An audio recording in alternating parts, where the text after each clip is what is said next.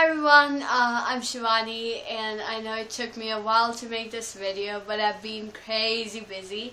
This is one of our challenging terms, and it's a crazy schedule. Plus then I have team meetings, homeworks, assignments. It just adds on to it. Doesn't feel like it's the second week of classes, like no. But I guess this term is going to be like this. But don't worry, next term is co-op.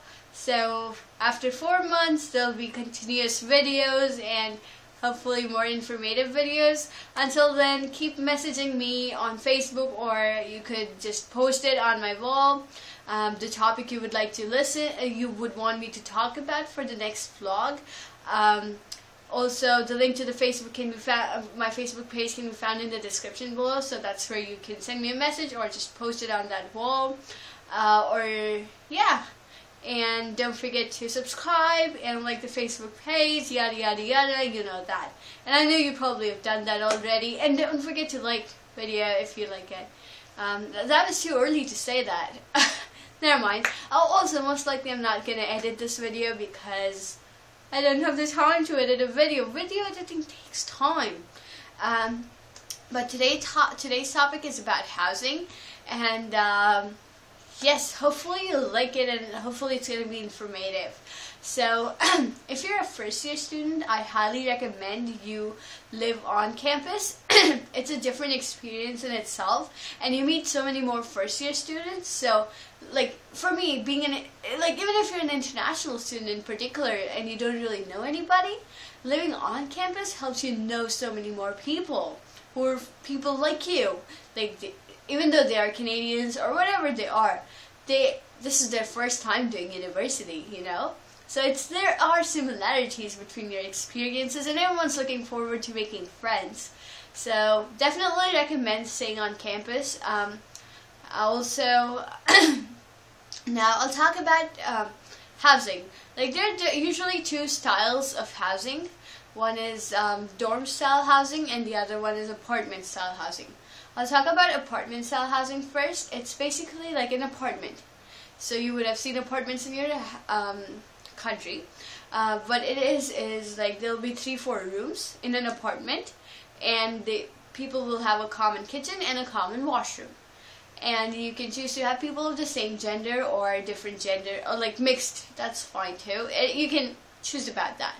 That's apartment style housing. It's just like an apartment.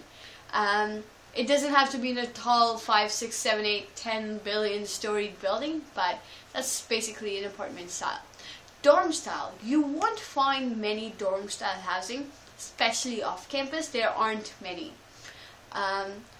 Mostly it's on campus, and when it's on campus, what they mean is that you will have a cafeteria and you can get your food from there. You probably will not be allowed to cook your own meals. Now currently I'm living in an off-campus dorm-style housing, and I think primarily why I found a dorm-style housing was because this is a student housing. So if you find dorm-style, it's usually associated with student housing, and it's like everything, like the entire floor shares a common kitchen, and there are units of 5 rooms each with 2 washrooms. So it's basically like the entire floor shares everything, like, you know, everyone on the entire floor kind of thing. It's like apartment style, but not really apartment style. There's more interaction with people in other units, let's just say that. So that's a very generic view. What do I look for in a house when I go about looking for housing? So first things first, I'm an international student, and I'm in a co-op program, so I keep moving every 4 months. Excuse me.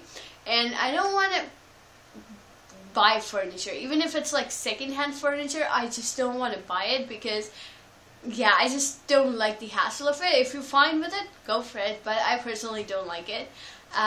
So I try looking for sublets. Now, what are sublets? Usually people can get 1-year contracts. And not everyone is in school during all the terms. There are 3 terms: fall, winter, spring. Fall is, and each term is 4 months long. Currently, it is the fall term.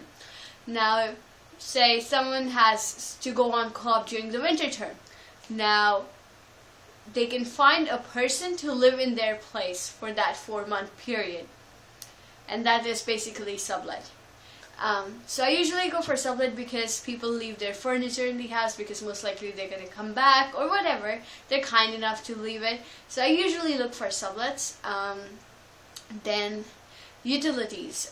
Utilities include hydro, electricity, etc., etc. I try to get them included in the rent if possible.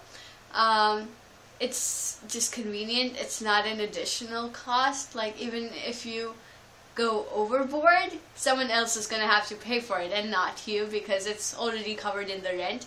And so is the case with internet. I personally like places where internet is included in the rent, but that's not going to be the case all the time. Like, currently it is not, but it's okay. Like, it is preferable if internet is included, but if it is not, it's alright.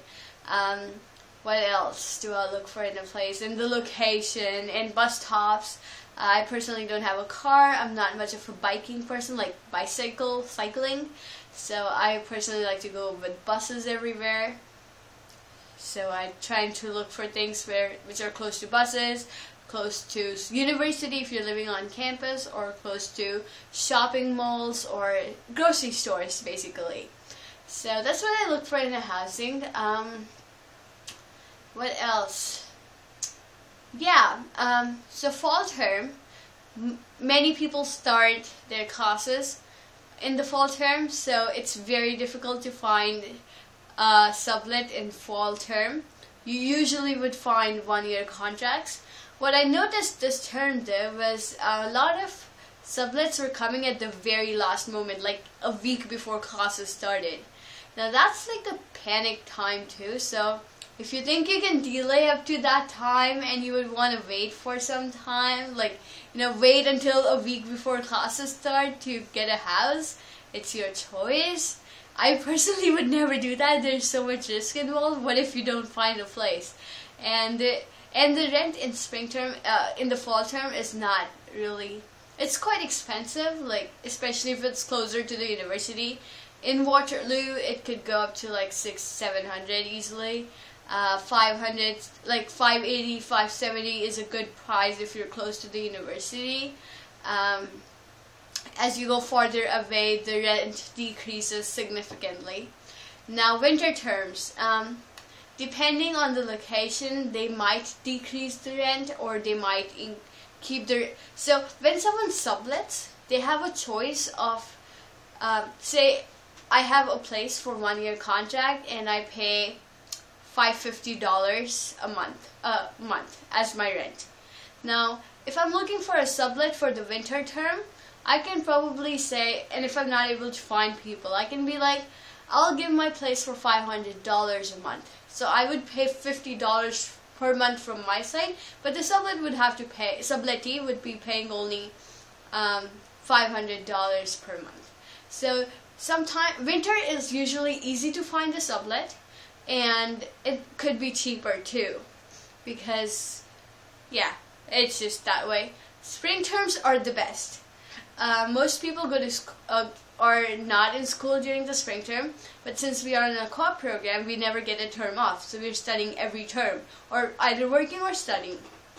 When we come for spring term, there are very few people, so people like decrease the rents like crazy. Like, rents could go to like $300, $350. That's how cheap they go, which is fantastic. It's like anything over if you tell me $420 during a spring term, it seems quite expensive. But during a fall or winter term, that's like a great deal. So spring term goes drastically down, and closer to the university, farther, you can easily find places during the spring term. So that's great. What else can I think of? Yeah. Well, that's primarily what. Usually people might ask you to pay a 1 month's rent upfront before you sign your contract. It's just kind of like a security deposit kind of thing. Make sure you read your contract. Make sure you sign a contract with the person. and that's very important. Sometimes people might ask you for a reference. I personally have never been asked a reference, but people could. I think I was asked a reference once, but I did not take that place, so I didn't really have to give them a reference. It's basically that, yeah, I know this person, and he or she is a good person. That's about it. What else? Yeah, that's pretty much it. Yeah, that's pretty much it. Okay? Hope you liked the video. Thumbs up if you liked it. Share with your friends. Don't be mean. Don't be a Scrooge. Share it with your friends. Again, don't forget to like my Facebook page to get updates on Facebook. The link can be found in the description below. Subscribe, etc., etc., etc. And bye-bye. Bye.